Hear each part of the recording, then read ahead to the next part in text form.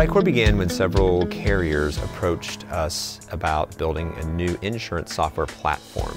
We started BriteCore right after we had built some quoting systems actually for the insurance industry that had gone really well. Dan and I originally approached Phil and Chris to see if there would be an interest in forming an insurance operating system. We came up with the idea of BriteCore primarily because we found our processing system at the time very challenging.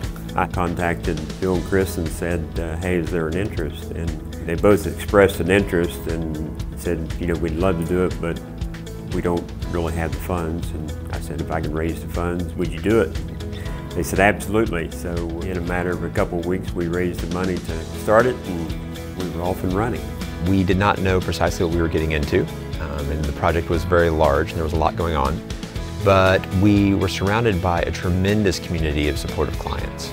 And we were able to find a tremendous community of brilliant developers.